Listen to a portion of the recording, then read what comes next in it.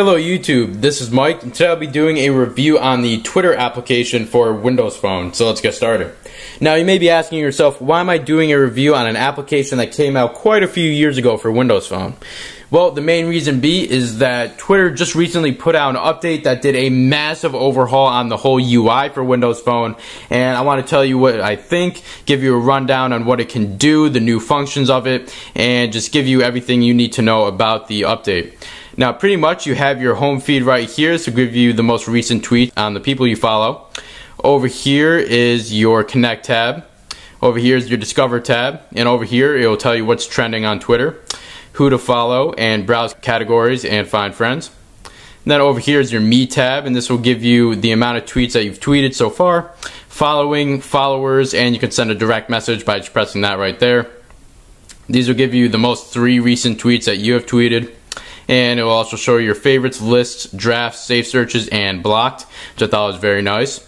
Now, as you can see, the whole UI has been very overhauled and made to look like the ones on your iOS devices and Android as well. And as you can see, they look quite similar. But of course, this is more of a Metro style. You can swipe over to get to the next category. Unlike here, it won't do that. But one interesting thing to note, when you click on a specific tweet, then it will give you the options to reply, retweet, favorite, and so forth. Over here you could just do this, swipe like that, and you can reply, retweet, favorite, and so forth. So basically I didn't find this to be much of a hassle. You just click on into the tweet like you can on here as well. Oh, that's clicking on a profile. You can click onto the tweet in there as well, but since you have that function to swipe over to different tabs, I didn't find that to be much of a hassle. And another thing that I did find is that when you click on something with a link, let's go to Techno Buffalo, it will open up Internet Explorer on your Windows Phone. Now, as you know, when you open up something on your iOS device, it will give you this. It will actually open up a little browser within Twitter, and it will do it that way.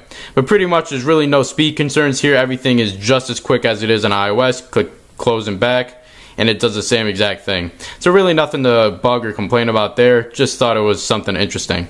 Over here you can click on the profile. Over here in Windows Phone you'd have to open up this, then click on that to go to another person's profile. And of course you can follow them right from the application, see their tweets, favorites, lists, and so forth. So I thought that was also very nice. And as you can see, everything looks similar to the iOS and Android versions of Twitter so far as well. So I thought that was also very cool.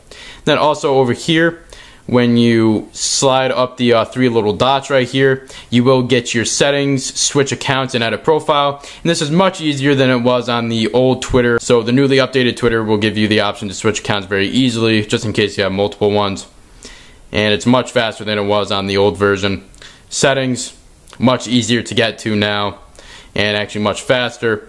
And actually settings, I found this to be different from iOS, because you go to settings on iOS, hold on, go to settings, and you have a lot more settings on iOS than you do Windows Phone, pretty much. You have the Connect tab, which you can do that to mentions only or all.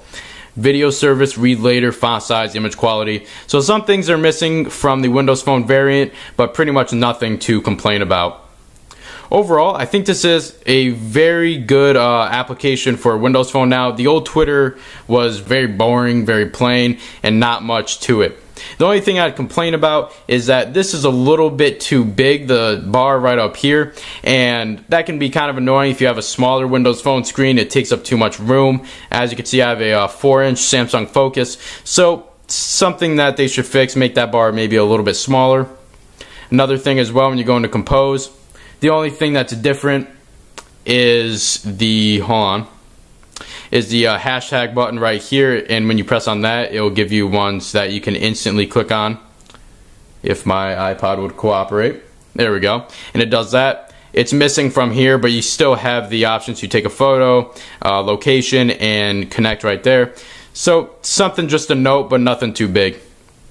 So there you go, guys. That was my review of the Twitter application update for Windows Phone. Hope you guys like it, and I will see you guys tomorrow. Bye-bye.